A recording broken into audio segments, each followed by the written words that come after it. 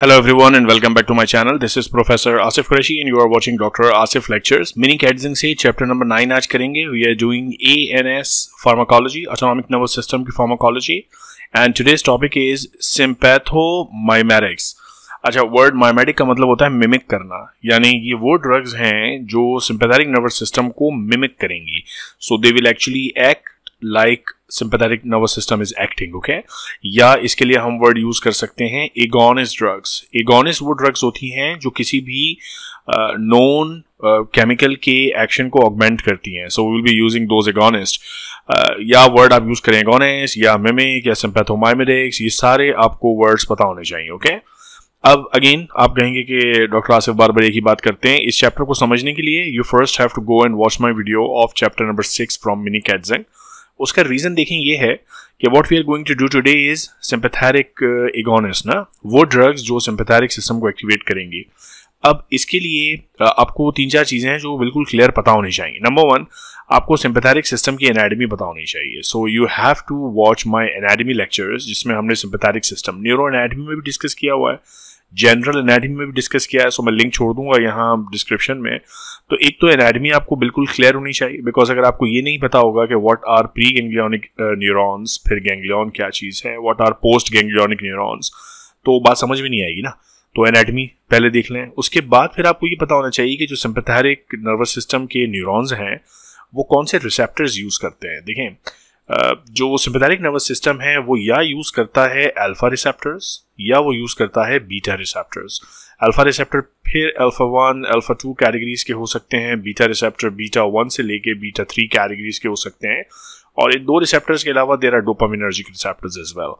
अब ये किस रिसेप्टर की लोकेशन क्या है, यानी अगर मैं आपसे पूछूं भाई अल्फा 1 बॉडी में कहाँ होता है, तो ये पता होना ज़रूरी है. क्योंकि जब सिंपैथोमाइमेटिक्स पढ़ेंगे तब हम बात करेंगे कि जनाब अगर अल्फा रिसेप्टर एक्टिवेट होगा तो ये एक्शन होगा. अब वो एक्शन तब समझ में आएगा जब आपको एक्चुअली उसका एक्शन पता होगा.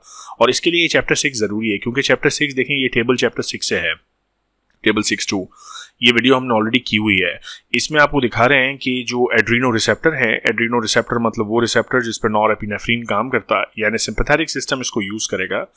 और ये जो रिसेप्टर्स हैं they can be alpha receptors, alpha 1, alpha 2. They can be beta receptor, beta 1, beta 2, beta 3 and dopaminergic receptor. अब इस पूरे टेबल पर what they have told you कि अल्फा 1 रिसेप्टर किधर है बॉडी में. सो अल्फा 1 रिसेप्टर के जो टिश्यूज़ हैं जहाँ पर ये रिसेप्टर मौजूद है वो हैं स्मूथ मसल्स एंड ग्लैंड्स. और जब कभी अल्फा 1 रिसेप्टर एक्टिवेट होगा तो स्मूथ मसल की होगी कॉन्ट्रैक्शन और ग्लैंड्स में से होगी सिक्रीशन. सो जो सिंपैथोमाइमेटिक ड्रग्स हैं, ऐसी ड्रग जो अल्फा रिसेप्टर पे आकर इसको एक्टिवेट करेगी, यानी अल्फा 1 एगोनिस्ट, तो वो सिक्रीशन को भी इंक्रीज करेगी और कॉन्ट्रैक्शन को भी इंक्रीज करेगी. ये तब पता होगा जब आपको उसकी नॉर्मल लोकेशन और उसका नॉर्मल फंक्शन पता होगा. बिकॉज एगोनिस्ट सिंपली क्या करेंगे, जो नॉर्मल एक्शन है वही करेंगे. ऐसे ही है ना, अगर आप एगोनिस्ट देंगे तो अल्फा 1 का एगोनिस्ट का मतलब ये है कि अल्फा 1 वाले एक्शन हो जाएंगे. फिर आपको ये पता होना चाहिए कि अल्फा 1 जो है वो किस तरह काम करता है. So it increases the inositol triphosphate second messenger and डायसाइल glycerol. अगर अल्फा 2 की बात करें तो अल्फा 2 बॉडी में कहाँ है, largely on the smooth muscle and nerve endings. It uses ji inhibitory coupled protein, decreases cyclic AMP, also causes contraction of the muscle and decreases the transmitter release in the nerves. तो अगर आप alpha 2 agonist use करेंगे तो ये actions होंगे. Beta 1 predominantly are present on the cardiac muscle and GG apparatus of the kidney. So if beta 1 receptors are stimulated, there is increase in the cardiac heart rate. तो अगर आप beta 1 सिंपैथोमाइमेटिक्स use करोगे तो heart rate बढ़ेगा, contraction की force बढ़ेगी, rennin ज्यादा release होगा. तो देखें ये पूरा टेबल अगर आपको पता है. फिर बीटा 2 रिसेप्टर इसी तरह, beta 3 receptors are particularly on the adipose sales and they increase the process of lipolysis. तो अगर आप बीटा एगोनिस्ट यूज करेंगे तो there is more lipolysis, particularly if you are using beta 3 selective माइमेटिक drugs. तो ये कब पता होंगी सारी बातें, जब आपको चैप्टर 6 पे ग्रिप होगी.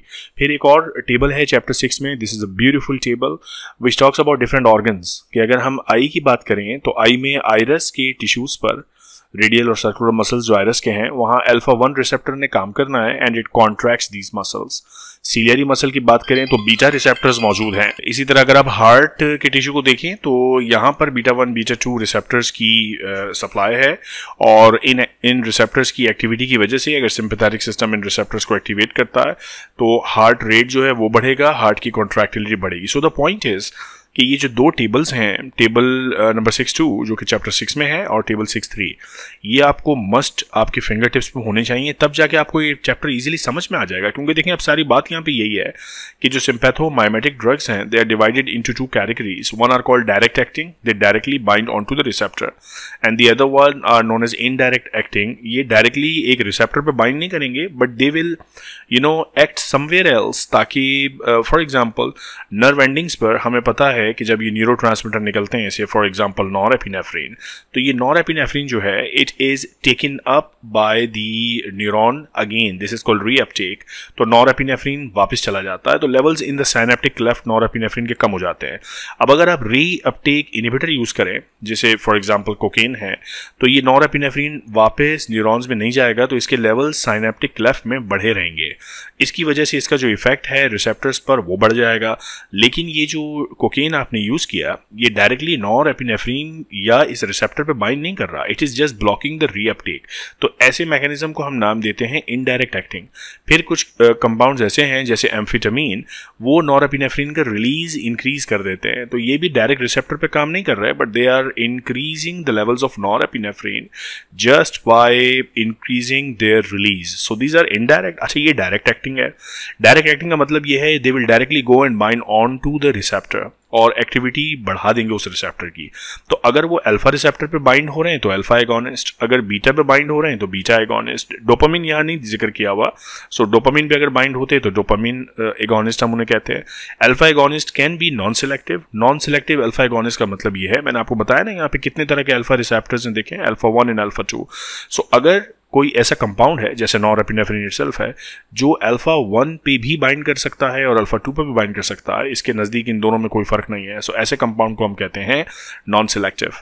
लेकिन अगर कोई कंपाउंड ऐसा है कि जो अगर बॉडी में एंटर हो तो वो जाकर के सिर्फ बाइंड करेगा अल्फा 1 रिसेप्टर पे और अल्फा 2 पे बाइंड नहीं करेगा, सो ऐसे कंपाउंड को हम नाम देंगे अल्फा 1 सिलेक्टिव, यानी it is selecting only alpha 1। Example है फिनाइल एफ्रिन। अगर कोई कंपाउंड ऐसा है जो सिर्फ अल्फा 2 पे बाइंड करेगा, अल्फा 1 पे बाइंड नहीं करेगा, that is called alpha 2 selective. Example है क्लोनिडीन। बिल्कुल ऐसे ही बीटा रिसेप्टर्स हैं। So we have beta 1, we have beta 2 and we have beta 3। इसमें से बीटा 1 और बीटा 2 एगोनिस्ट क्लिनिकली काफी यूज भी होते हैं। So for example if a compound goes and bind to any one of them, it is called non-selective. उसकी example है आइसोप्रोटेरेनॉल। और अगर कोई पर्टिकुलरली जाके बीटा 1 पे बाइंड करेगा तो beta 1 agonist, beta 1 selective agonist डोब्यूटामाइन। अगर कोई पर्टिकुलरली बीटा 2 पे बाइंड करेगा तो बीटा 2 सिलेक्टिव अल्ब्यूटेरॉल। सो ये सारा टेबल और आगे आने वाला पूरा चैप्टर भाई तभी समझ में आएगा जब आपने चैप्टर 6 पढ़ा हुआ होगा। सो चैप्टर 6 को फार्माकोलॉजी वर्क्स में हमेशा एक वर्ड यूज करता हूँ, इन स्टैगरिंग फैशन, यानी पहले आपको इस लेटर के इस स्टेप पे जाना होगा, फिर यहाँ फिर यहाँ फिर यहाँ। ये नहीं हो सकता कि आप यहाँ से डायरेक्ट चैप्टर नंबर 10 उठाएं और चैप्टर 10 में आप 9 में आप मास्टर हो जाएंगे, ऐसा नहीं है। You need to master chapter number 6 first. आपको पता होना चाहिए कि सिंपैथेटिक सिस्टम के रिसेप्टर्स हैं कितने हैं, बॉडी में कहाँ कहाँ हैं, उनका नॉर्मल फंक्शन क्या है। ओके, तब ये चैप्टर समझ में आएगा। सो I once again forcefully request you कि भाई जाके पहले चैप्टर 6 देख लो और फिर इस चैप्टर पे आओ, ठीक है। चलो, क्लासिफिकेशन। एड्रीनोरिसेप्टर्स, ये वो रिसेप्टर्स हैं जिन पे नॉरएपिनेफ्रिन काम करता है, यानी सिंपैथेटिक सिस्टम के receptors. They are classified either as alpha, beta और dopamine receptors. These groups are further subdivided into various subgroups। जैसे बीटा 1 है तो बीटा 1 से लेके बीटा 3 तक, अल्फा 1 है तो अल्फा 1 से लेके अल्फा 2 तक। The distribution of these receptors is set forth in table 9.1। ये अभी हमने यहाँ पे बात करी है इस टेबल में, अब इसको भी हम देखते हैं। It's a very important table by the way। Now epinephrine may be considered as a single prototype agonist which affect all the alpha and beta receptors. So epinephrine is and norepinephrine, they are very non-selective. Alternatively, separate prototypes such as phenylephrine, isoproterenol may be defined as well। जो यहाँ examples दिए basically, ये table, ये वाला chart आपने याद करना है तो ये पैराग्राफ कवर हो जाएगा। Mode of action, Sympathomimetic agonist may directly activate their adrenoreceptor or they may act indirectly to increase the concentration of the endogenous catecholamine. तो वो वाला आपने ना साइकिल पूरा याद रखना है कि नर्व एंडिंग है, नर्व एंडिंग से ये सेल है, इस सेल पे नॉरएपिनेफ्रिन का रिसेप्टर है, तो इस रिसेप्टर को हम नाम देते हैं एड्रीनोरिसेप्टर, ठीक है ना। अब होता ये है कि नर्व एंडिंग है, फॉर एग्जांपल इससे निकला नॉरएपिनेफ्रिन और ये जो नॉरएपिनेफ्रिन निकला है ये जाके बाइंड करेगा एड्रीनोरिसेप्टर पर। अब डिपेंडिंग अपॉन ये अल्फा रिसेप्टर है या बीटा रिसेप्टर है, उस हिसाब से इस सेल में फंक्शन हो जाएगा। अब ये जो नॉरएपिनेफ्रिन है ये एक तो मेटाबोलाइज भी होता है by different system such as monoamine oxidase system है, COMT सिस्टम है, ये इसको मेटाबोलाइज करते हैं और फिर ये रीअपटेक भी हो जाता है। तो इन तरीकों से यानी मोनोअमाइन ऑक्सीडेज सिस्टम से और COMT सिस्टम से इसके लेवल्स इस साइनेप्टिक क्लेफ्ट में कम हो जाते हैं और फिर जब ये रीअपटेक हो जाता है तो भी लेवल्स कम हो जाते हैं। अब देयर आर ड्रग्स अवेलेबल जो इसके रीअपटेक को ब्लॉक करते हैं, जैसे कोकेन है, या देयर आर ड्रग्स अवेलेबल जो इसकी सीक्रेशन को इंक्रीज करते हैं। दोनों ही सिनेरियो में अगर मैं रीअपटेक को स्लो कर दूं और सीक्रेशन को इंक्रीज कर दूं तो basically what I am doing is कि साइनेप्टिक क्लेफ्ट में मैं नॉरएपिनेफ्रिन की कॉन्सेंट्रेशन बढ़ा रहा हूं और जब नॉरएपिनेफ्रिन की कॉन्सेंट्रेशन बढ़ेगी साइनेप्टिक क्लेफ्ट के अंदर then basically what will happen is कि यहाँ पर जो भी इसका एक्शन है नॉरएपिनेफ्रिन का, that action will actually be increased very much. Okay, so that will be N agonist action ना, एक्शन इंक्रीज हो जाएगा। तो जब एगोनिस्ट एक्शन होगा तो we are basically talking about माइमेटिक action. तो ये वाला जो एक्शन है जिसमें अपटेक को रोका है और इंक्रीज को बढ़ाया है, this is called indirect action. और डायरेक्ट एक्शन मैंने बता दिया था कि जब वो रिसेप्टर पर डायरेक्टली जाके बाइंड करेगा। Okay, amphetamine derivatives such as tyramine causes the release of stored catecholamine. So tyramine has an action which is basically indirect action. Okay, cocaine also indirectly work because cocaine और कुछ antidepressants भी यही काम करते हैं। What they do is they inhibit the reuptake of the catecholamines. So जब reuptake नहीं होगा, reuptake होता है by the net receptor and the dat receptors, ये हमने चैप्टर 6 में डिस्कस किया हुआ है। और जब reuptake नहीं होगा तो levels of norepinephrine will be increased in the synaptic cleft और उसका एक्शन बढ़ जाएगा and therefore agonist action. अच्छा, blockade of metabolism and किस चीज़ का मेटाबॉलिज्म बाय दीज थिंग्स ना, monoamine oxidase and catechol or methyl transferase system has little direct effect on the autonomic activity, but inhibition increases the stores of catecholamines. Obviously ये norepinephrine को metabolize करते हैं, अगर आप इनको inhibit कर देंगे तो levels इसके भी बढ़ जाएंगे।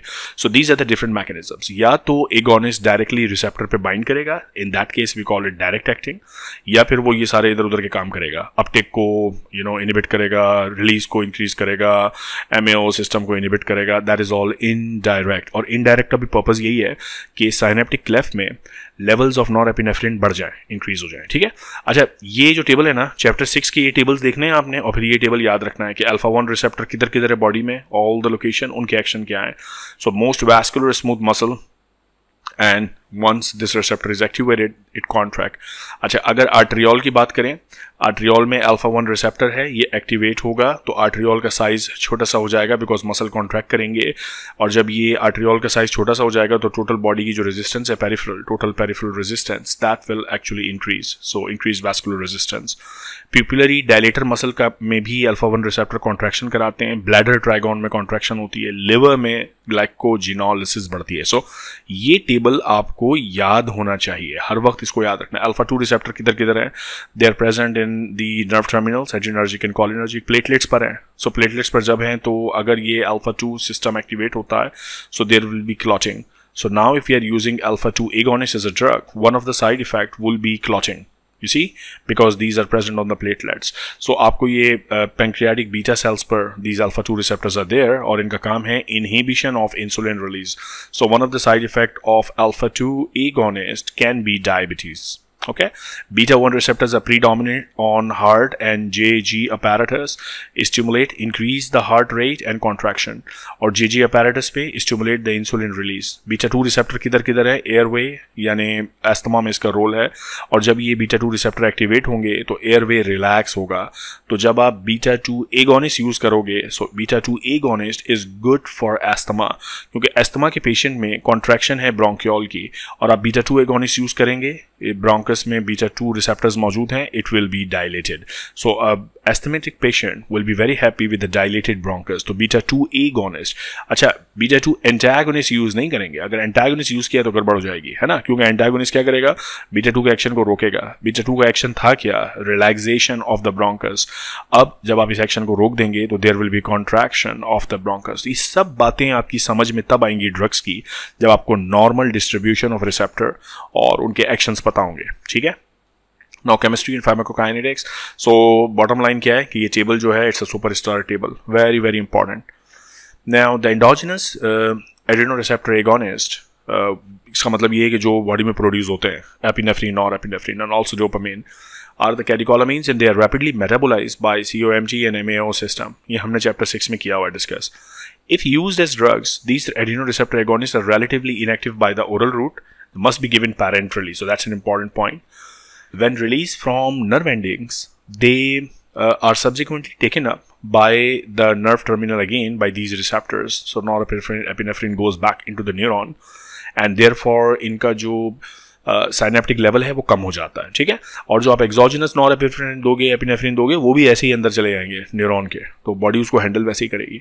So when given parenterally, they do not enter the central nervous system in significant amounts. Isoproterenol, a synthetic catecholamine, is similar to endogenous transmitter, but it is not readily taken up into the nerve endings. So that's an important point about isoproterenol.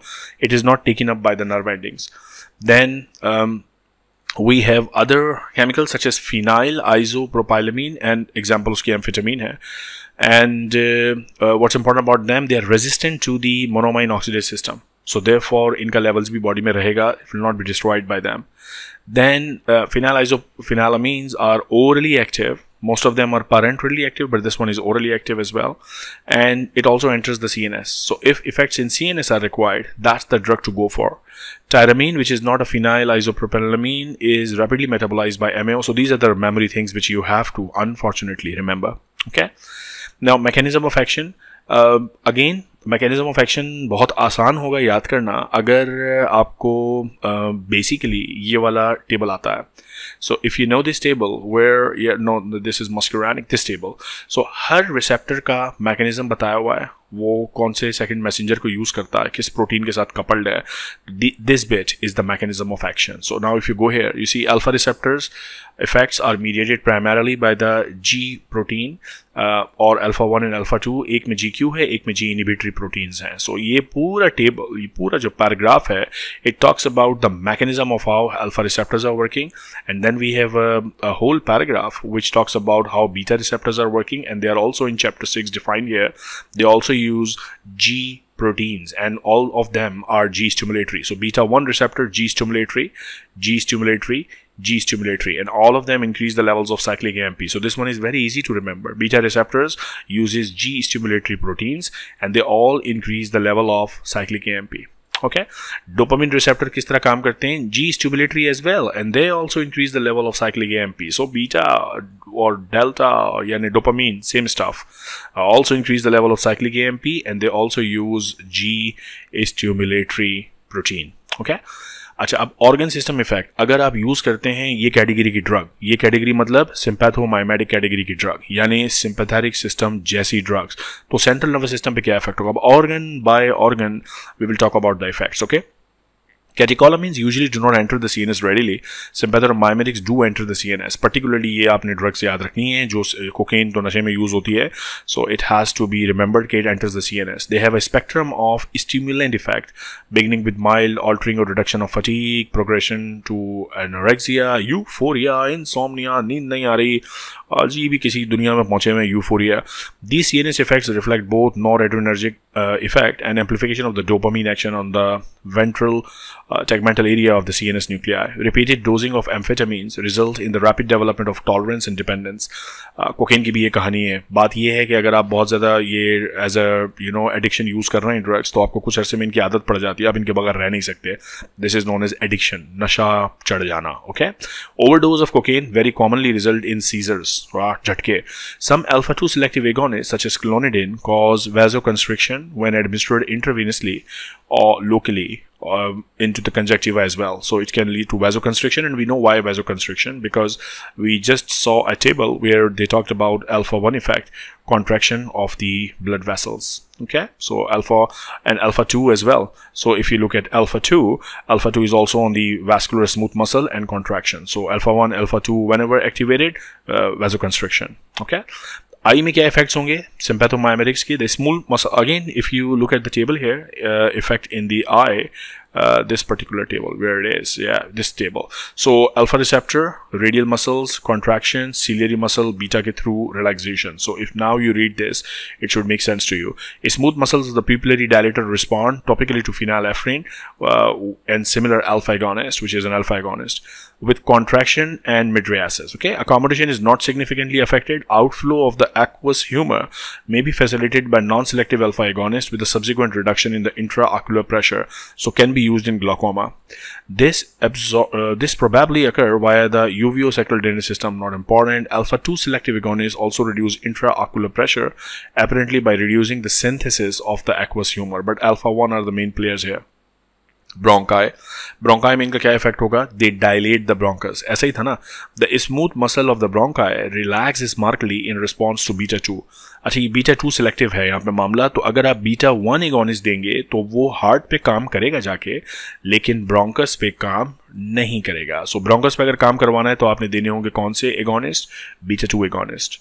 और इनके examples हैं isoproterenol and albuterol. So because they dilate the bronchus, they are used in asthma patients. Okay, they reverse the bronchospasm. So these are very good drugs basically. GI tract में the GI tract is well endowed with both alpha and beta receptors located on both the smooth muscles and the neurons in the enteric nervous system, Meissner's or mesenteric plexus. Activation of alpha or beta receptors leads to relaxation of the smooth muscle. Alpha 2 agonist may therefore decrease the salt and water retention into the intestine. So if you look here, there should be GI tract में alpha and beta receptors and relaxation of the walls smooth muscle, लेकिन sphincters contract होंगे, ठीक है, और secretion inhibit होगी. Therefore अब ये सारी देखें बातें यहाँ लिखी हैं. The alpha 2 agonist may also salt and water secretion. So secretion will be reduced. There will be relaxation. अगर ये टेबल आपको पता था तो आपको ये पूरा पैराग्राफ पता था. इसी तरह genito urinary tract, let's see if they talk about genito. So beta 2 receptor relaxes the bladder wall. ये वहाँ लिखा हुआ भी होगा. स्फिंक्टर को contract करते हैं alpha 1 receptors. So see here, the genitourinary tract contains alpha receptors in the bladder trigone and the sphincter area. So the sphincter is basically contracted by alpha stimulation. So if alpha 1 receptor mediate prostatic smooth muscle contraction, so sphincter contraction basically mediate sphincter contraction. Sympathomimetics are sometimes used to increase the sphincter tone because sphincter की contraction हो रही है alpha 1 receptor से. तो अगर आप alpha 1 agonist use करेंगे तो obviously sphincter ज़्यादा tight होगा. So ये urinary incontinence में use किया जाता है. Beta 2 agonist may cause significant uterine relaxation because beta 2 receptor uterus को relax करता है. This table is a magical table if you want to understand any effect. Okay, अब vascular system में different types of receptors हैं. For example, alpha 1 agonist अगर use करेंगे, so alpha 1 agonist contract the vascular smooth muscle wall. Okay, and alpha 2 agonist use करेंगे, so they causes vasoconstriction as well. और example साथ साथ याद करते जाएं. Alpha 1 agonist की example phenylephrine, alpha 2 की example clonidine. Okay, if you are using beta 2 agonists particularly work on heart, and beta 2 agonists particularly work on bronchial tissues, and beta 1 agonists work on heart. Again, go back to this table, you see the distribution of beta 1 and beta 2, and then you see the organ effect of beta 1 and beta 2. So heart पर beta 1 के क्या effect है, beta 2 के क्या effect है, और bronchial smooth muscle पे beta 2 relax कर रहा है. That's why we want this to reverse the bronchoconstriction of asthma.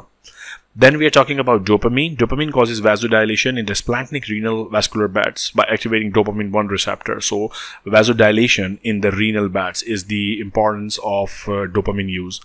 This effect can be useful in treatment of renal failure. So if there is shock associated, यानी किसी वजह से hemorrhage हुआ है, kidney तक blood नहीं पहुंच रहा, then you start using dopamine. There is vasodilation. You get more blood in the kidney, and kidney failure is reversed. Okay, at high doses, dopamine also activates beta receptor in the heart. Elsewhere, and still higher doses, alpha receptors are also activated. Heart में there are more beta 1 activity, but there are also beta 2 receptors. Net cardiovascular action क्या है? देखो, alpha receptors की वजह से sympathomimetic drugs जो हैं, they will cause vasoconstriction by and large, and here there will be increased heart activity. So net effect क्या होगा? Sympathomimetics with both alpha and beta 1 effects may cause reflex increase in the vagal outflow because they increase the blood pressure and evoke the baroreceptor reflex. Okay, so this reflex vagal effect may dominate any direct beta effect. अब बात ये है कि you are using, although you are using beta 1 drug, तो इससे लग ऐसा रहा है कि हार्ट एक्टिविटी सिर्फ बढ़ेगी, बट बिकॉज ब्लड प्रेशर भी हम बढ़ा रहे हैं और baroreceptor will be activated, so baroreceptor reflex stretch की वजह से वेगस विल बी एक्टिवेटेड. और वेगस का इफेक्ट क्या होता है हार्ट पर? It reduces the contractility of the heart ना, और ब्रेडिकार्डिया कॉज हो सकता है. सो अ side effect of heavy beta 1 usage can actually B bradycardia. सो अब आप सोचेंगे यार बीटा 1 को तो एक्चुअली टैकीकार्डिया करना चाहिए था, but that can be leading to bradycardia. So this is something that you need to remember. Diastolic blood pressure is affected mainly by the peripheral vascular resistance, or peripheral vascular resistance increase होती है by using these drugs. The adrenoreceptors with the greatest effect on the vascular resistance are alpha and beta 2 receptors. The pulse pressure, the systolic pressure is the sum of the, well, this is not something important. So the bottom line is reflex bradycardia, ये मुझे concept आपको समझाना था, which is one of the side effect of using sympathomimetics. Then metabolic and hormonal effects. Beta 1 agonist increases renin secretion. ये हमको पता है, तो salt and water retention. They also increase glycogenolysis in the liver. So what will they do? Hyperglycemia. Transport of glucose out of the liver is associated initially also with hyperkalemia. So that's another metabolic effect. And they also increase lipolysis if beta 3 receptors are activated. So increase lipolysis. तो ये important metabolic effects हैं जो आपको पता होने चाहिए. Glycogenolysis, renin secretion, hyperkalemia, and lipolysis. At least these you should remember by heart all the time. Okay? Now, then what we have to talk about is the clinical uses. अब now imagine जो आपको effects पता हैं वही effects आपने basically utilise करने हैं ना क्लिनिक्स में. So if for example there is a patient with bronchospasm, so asthma के साथ पेशेंट आता है आपके पास, so now you have to ब्रोंकोडाइलेट it. आपको इसकी जो कॉन्स्ट्रिक्टेड ब्रोंकाई हैं उनको डायलेट करना है, तो डायलेट करने के लिए you will use beta 2 agonist. तो यही इसका क्लिनिकल यूज हो जाएगा. सो बेसिकली अगर आपको एक्शंस पता हैं तो आपको उन तमाम ड्रग्स के क्लिनिकल यूजेस भी easily समझ में आएंगे. Now let's have a look. So pharmacokinetic characteristic and clinical applications of these drugs, sympathomimetics, are shown as a drug summary in the table at the end, और यहाँ पे लिखे हुए भी हैं तो उसको हम पढ़ लेते हैं. So anaphylaxis की condition में epinephrine is the drug of choice for immediate treatment of anaphylactic shock, which comes with, now anaphylactic shock में होता क्या है? It comes with hypotension. So you use epinephrine and the blood pressure increases because there is increased total peripheral resistance by the action of these epinephrine. And जब आप total peripheral resistance बढ़ाएंगे तो blood pressure बढ़ेगा. So hypotension correct हो जाएगा. Anaphylactic shock के patient bronchospasm के साथ आते हैं, तो ब्रोंकोस्पैज्म के साथ आए हैं आप, इसको अगर डायलेट करते हैं सिम्पैथोमाइमेटिक एक्टिविटी के साथ, सो ब्रोंकोस्पैज्म करेक्ट हो गया.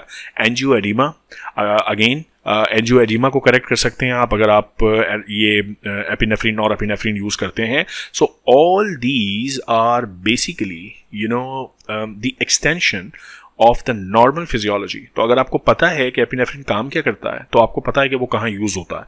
सो शॉक में we can use epinephrine, plus you can also use other drugs obviously, antihistamines and steroids. The critical need of epinephrine is readily injectable form of anaphylaxis has called attention to the recent price going, ये फजूल की बात. Central nervous system के कौन से disorders हैं जिसमें हम ये drugs use करते हैं? Amphetamine particularly are widely used and abused. This is the important word for CNS effect. Legitimate indication include narcolepsy. बंदा टुन उसमें ये यूज करते हैं तो थोड़ा एक्टिव हो जाता है, but that's used as an adjunct therapy, not the main therapy. The anorexic effect may be helpful in initiating the weight loss. So some people have been using it because इससे anorexia होता है. Anorexia से आप खाना नहीं खाएंगे, आपका weight lose होगा. सो most people intentionally use it, but that's not a very good way of doing it.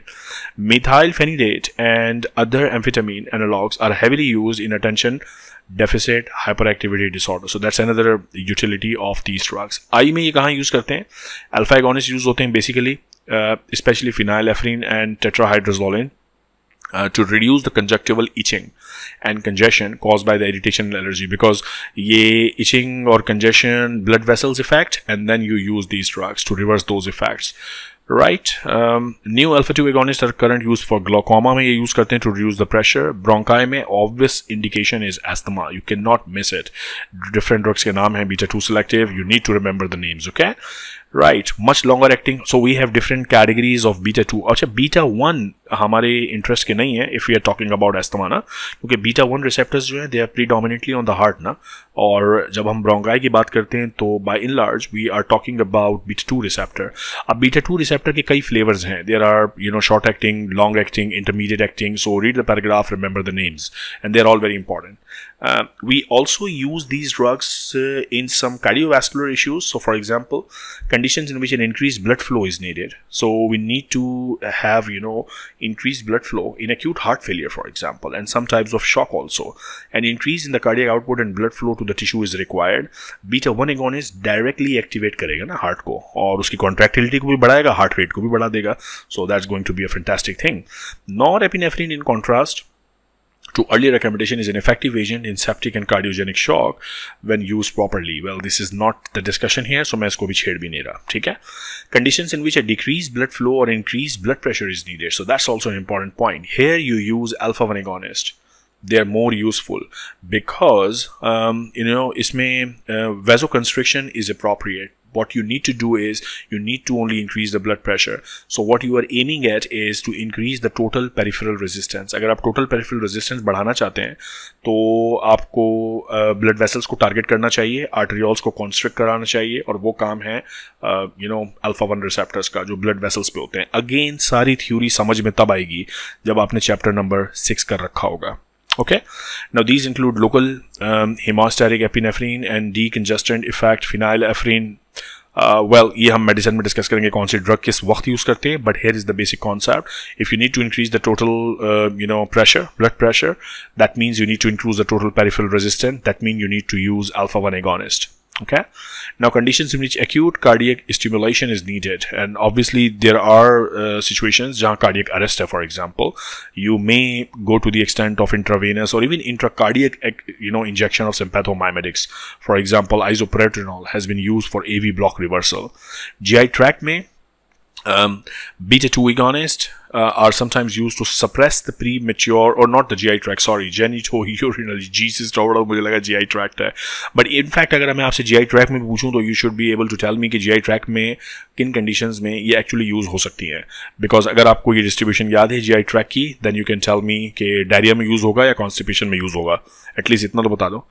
So beta 2 agonists are sometimes used to suppress the premature labor, but the cardiac stimulant effect with arrhythmias may be hazardous, so you have to use these drugs with caution. The point is, ये जितनी भी drugs है ना जो sympathomimetic drugs हैं, you have to use them with great caution. आपको पूरा full range of distribution पता होना चाहिए.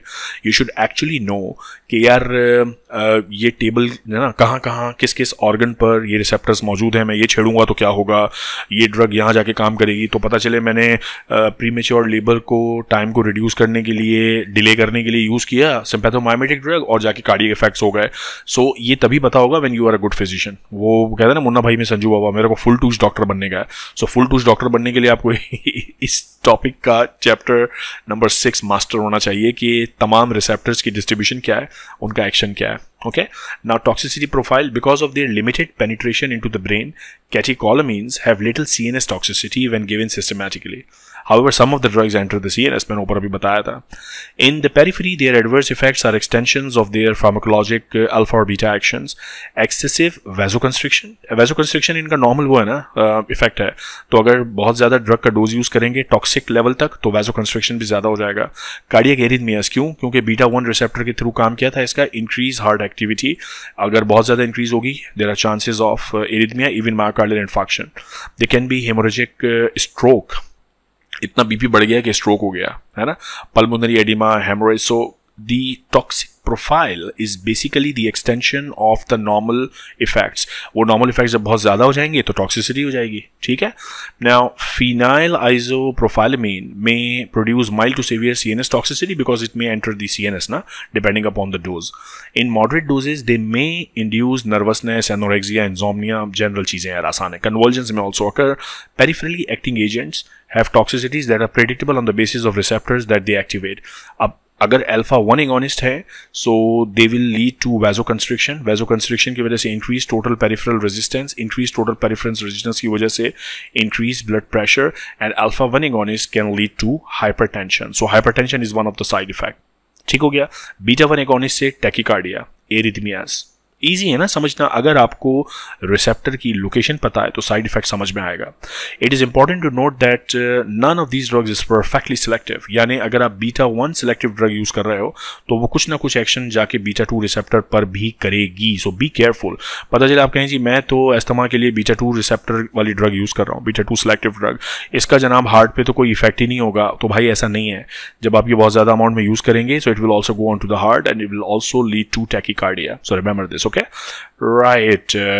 So that's basically all about this chapter. Yeah, all the very best. I hope you liked the video. If you did, please share it with your colleagues. Chapter 6 पढ़ो यार पहले, उसके बाद बाकी pharma समझ में आएगी ANS की. Take care of yourself.